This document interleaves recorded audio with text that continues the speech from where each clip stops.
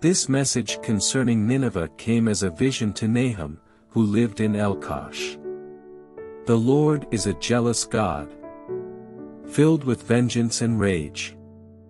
He takes revenge on all who oppose him, and continues to rage against his enemies. The Lord is slow to get angry, but his power is great, and he never lets the guilty go unpunished.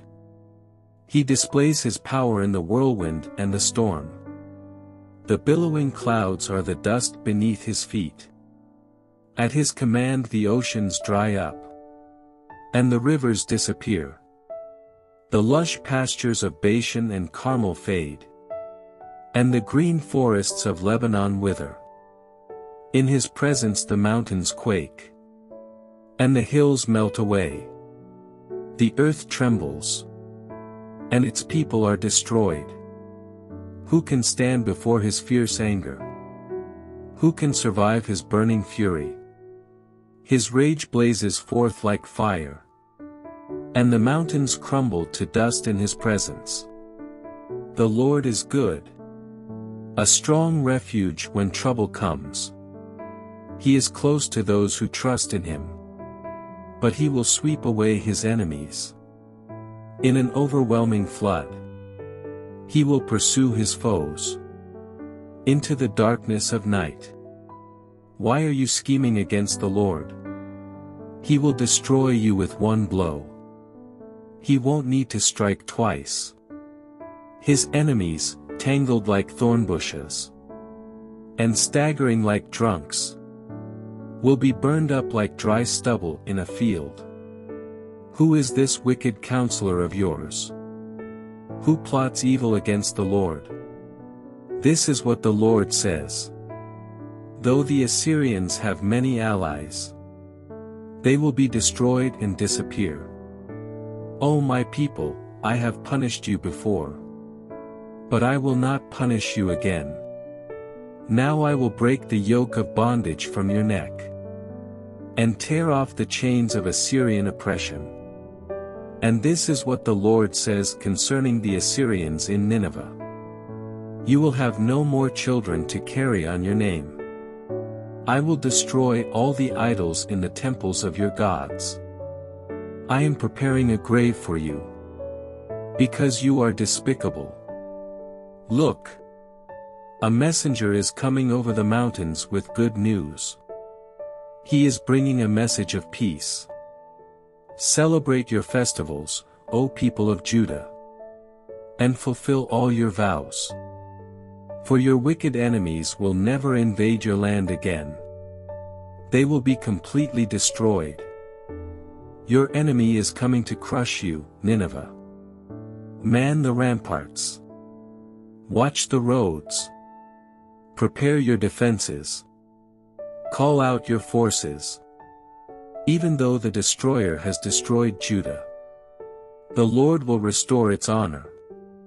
Israel's vine has been stripped of branches, but he will restore its splendor. Shields flash red in the sunlight. See the scarlet uniforms of the valiant troops. Watch as their glittering chariots move into position, with a forest of spears waving above them. The chariots race recklessly along the streets, and rush wildly through the squares. They flash like firelight, and move as swiftly as lightning.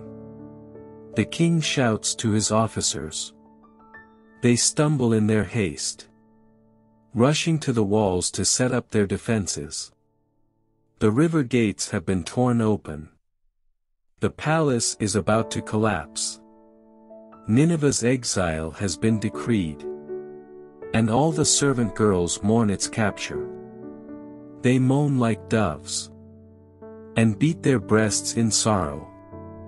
Nineveh is like a leaking water reservoir.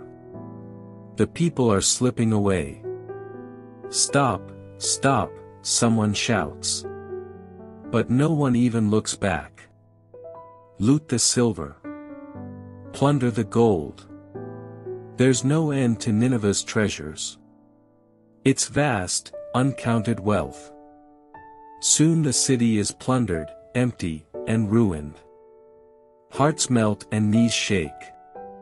The people stand aghast, their faces pale and trembling.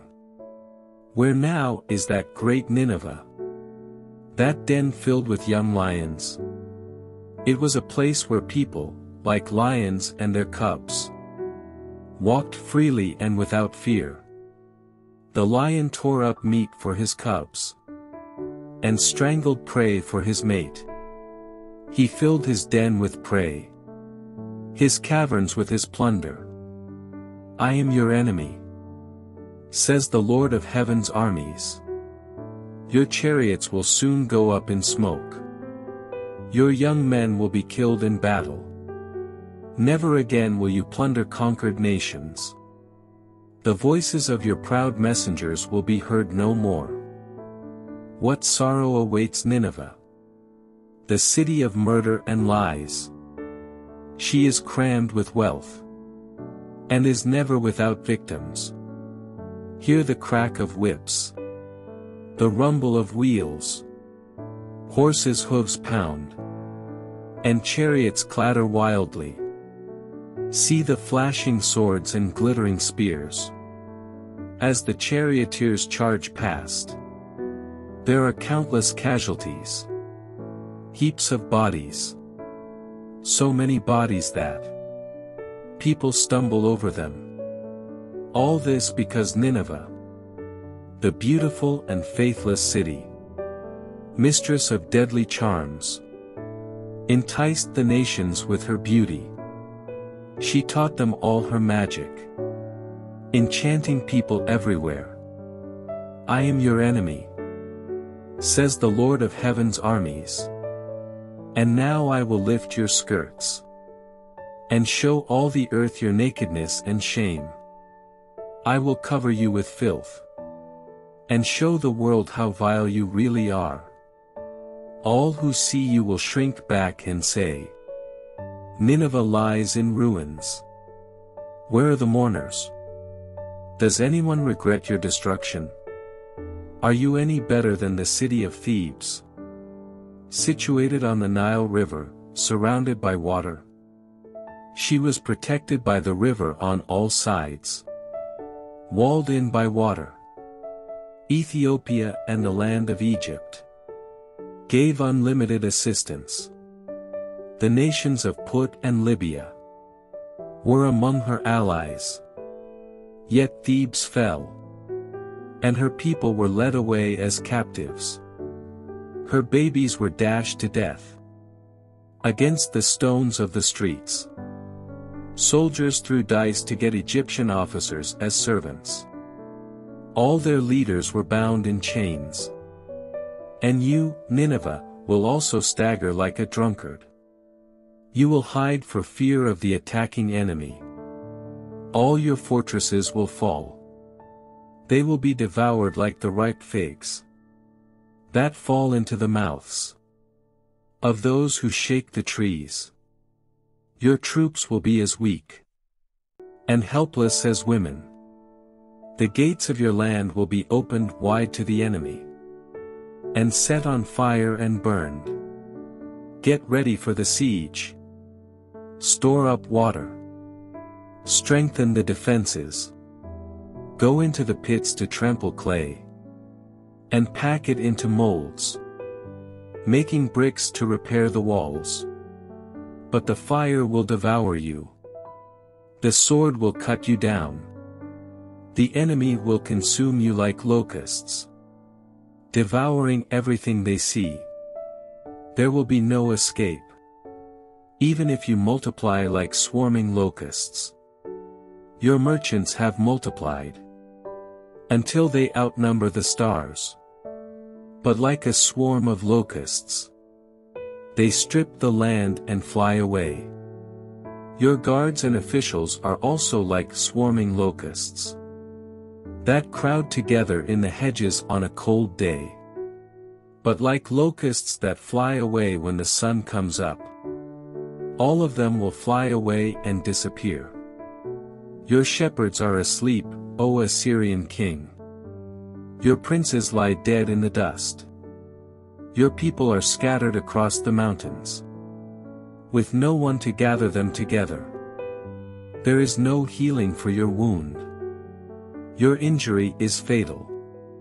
All who hear of your destruction will clap their hands for joy.